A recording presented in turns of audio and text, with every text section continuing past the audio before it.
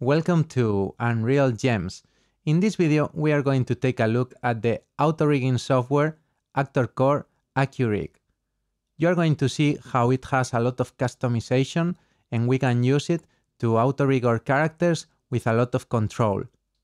Roll intro.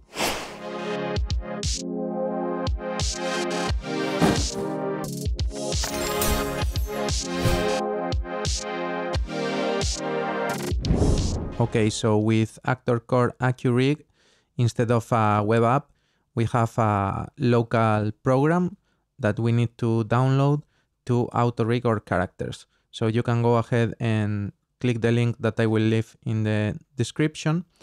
You download the program. Next, you have to install it. Once installed, you execute it, and the first time you start it, it will ask for your Reallusion credentials to log in. You can go ahead and log in, and from there on, you will be able to auto-rig your characters without having to log back in every time that you start up the program. Okay, so in ActorCore AccuRig, we are going to need to import our character file, so the FBX or OBJ, whatever you have. Remember that we have exported an FBX, so we can go ahead and drag and drop it here, or you can just browse to the file. Remember that the character needs to be in T-pose or A-pose, preferably. They also support scan pose, but if you go with T-pose or A-pose, there will be no problem. Next, they support also multi-mesh and accessories. But in this case, since we already used no accessories and no multi-mesh in Mixamo, we are going to use the same character, so everything is the same either in Mixamo or in ActorCore, so we don't have discrepancies. We can go ahead and drag and drop the FBX, and AccuRig will load it up. The first thing that we need to check is that the white line is flush in the middle of the character. You can go ahead and rotate the character to check that that is the case. You can see that everything looks okay. You can rotate it as much as you want, and you can change the center line either with the slider or from the interface.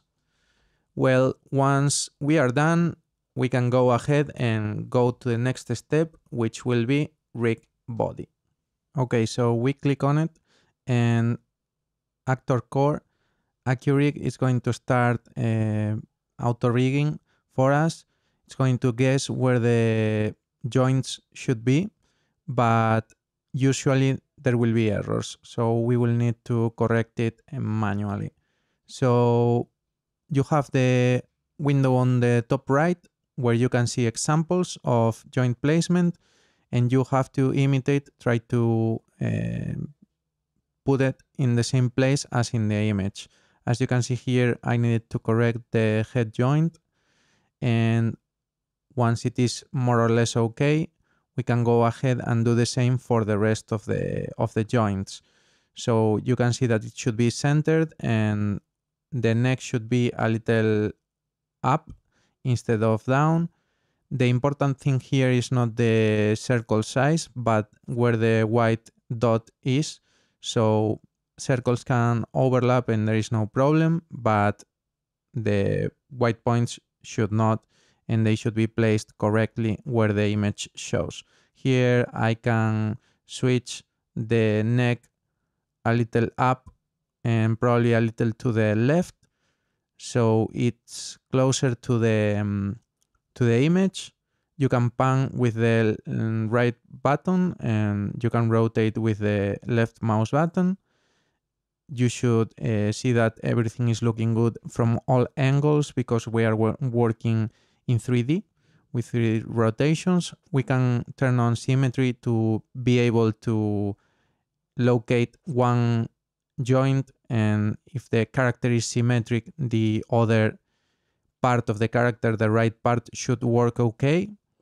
Let's place the shoulders. This is quite important because with the shoulders, if we don't do it correctly, you're going to see the character slouch or shoulders look weird. We corrected also the elbows and the wrist. We are now placing the groin. You should place it so that the accessories are not affected. So we should place the pelvis down from the red line so the accessories are not stretched. Let's correct also the knees. And once we have the knees, we can go ahead and deal with the ankles and the feet. As you can see, everything is quite straightforward. You should look at it from multiple angles. You can switch the opacity so you can see better the model, the mesh. And once you are satisfied, you can go ahead and go to the ankles. Again, you can see that I am following the reference image on the top right. And you can see that with symmetry, placing them is quite easy. The feet you need to look down apart from the side, and again with the ankles more or less the same thing. Since this is a character with heels, the ankles are going to be way more up than down, but more or less it should work like that. As you can see, maybe we should place the toes a little further back, but as is right now, it should work more or less okay. So once we are satisfied with our edits, we just need to know that if we wanted to mask, for example, a joint, if we were holding something in the hand and we would not want to rig the hands, you can activate mask and deactivate symmetry for isolating one of the hands and it not being rigged, since it would be holding something, or maybe you have like a limb that has no real fingers and things like that, so you could mask it out. So next we need to take a look at midpoint placement. This will be important when adjusting joints from the side. Usually front part in the midpoint placement works better than whole mesh. So we can look from the side and arrange using midpoint placement in the front part instead of in the whole mesh. For example, for characters that are not humanoid, you may need that. So once we have all of these placed correctly, once we are satisfied, we can click on rig the right hand. That will take us to the right hand rigging. We can again correct according to the reference. Remember that you can choose the number of fingers. If you don't, the points may be placed in wrong positions and they may look really weird. I'm going to correct now all the points more or less. And once we are done, we will be able to rotate the thumbnail joint. You can see it with that small gizmo. It should be perpendicular to the nail of the thumb. So we just need to adjust for that. You can see right now it was not. So we can go ahead and place it correctly.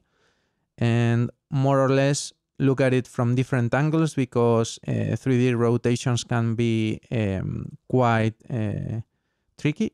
So go ahead and look at it from multiple angles, and when you are satisfied, you can click on rig left hand, mirror to the left hand the joints from the right, and this will make it quicker to rig that left hand because we will have the starting point of the right hand. You can adjust the nail position, again the nail joint, and you are going to see that more or less I'm trying to make it again perpendicular to the thumbnail. And once you are satisfied with the rig, again I could move the joints, but right now it is quite close to the other hand and it should be more or less correct. So we can go ahead and click on finalize character when we are ready. If by any chance you want to go back and fine-tune what we have done up until now, you can use the buttons on the left panel. And now we can see the poses with our auto-rigged character. As you can see, I've chosen the female pose, the female rest pose, And now we should imitate the pose on the top right with the pose offset controls. As you can see right now, some things are clipping and I can modify them using the pose offset sliders. You can mirror them, so it is easier to fine-tune the poses when you are using symmetric characters. And again, I'm going to also modify the leg poses, the thigh poses, sorry, because right now it's not close to the reference image. So we need to try to imitate that rest pose that we see up there. You can see that it has the legs closer up. So I'm going to do that. -2 looks better. The arms are not as close as in the reference pose, but that's because we don't want them to clip with the accessories. So again, I can try to reduce a little bit the arm position so it's closer to the mesh, but you can see that I cannot go much further or it will clip. So right now we have a pose that looks okay. The shoulders look okay. You have to watch out for that, and if needed, go back to the body rig. But usually if you place correctly the joints in the body rig face, you are going to get cool shoulders and the shoulders are going to work fine. Again, now we can test out, for example, the feminine walking animation. You can see that it looks amazing. It looks really good. The legs look good. The feet look good. Everything looks okay. The accessories are not being deformed. They are just moving with the hip. If we place correctly the groin and the thighs joints, it's going to work well. If not, the accessories can be deformed when the character walks, and you don't want that. Next, we are going to check the hands. Let's see if our hand rig was okay. You can see that everything is working pretty well. Maybe we should make it not so close. If we needed to go back and modify anything, you can check the body rig, the hand rig and everything, and you can modify anything at all. And then you go back to the check animation, and that's that. We can also, before applying poses, before applying pose offsets, save the AccuRig data so we have the base pose untouched, just in case we need to go back and start from that. You can see that it loads also with the menu option above, and we can also export an FBX with our rig character or upload it to ActorCore. On the bottom right, you also have the same controls. If we want to download motions, we need to upload it to ActorCore. That will make it available online in the web app, and we are going to be able to select the motions that animate our character. For that, we just need to go to our account and the My Rigged Actors section. There we can select our avatar, and we will see the preview animations on the right, as you can see right now. And we can now go to the motion section and look for whatever animations we want for our character. There are a lot of free animations, remember that. So go ahead and get them right now while they are free. I'm going to look for an idle animation for a female character. So let's filter by female. Right now we have a couple of options. You can see that I have some that I do have. The others you have to pay for. It is what it is. But there are a lot of free animations. So right now I'm choosing the standby idle, or let's look at another one just in case. Let's see how it looks. Looks fine. Without the root motion, it's going to give us problems. As you can see, it will slide, and solving that with scripting is going to be difficult. So let's go ahead and download this idle position, but with root motion. You can choose our character, and next you choose the texture size. You can keep original. We will do the shading apart from there, so don't worry about that. Embed those textures so you can see the character, and check the zero root animation and target application Unreal and 30 FPS.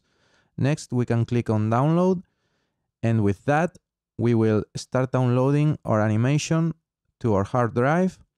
It's going to be a zip file, which will contain two items.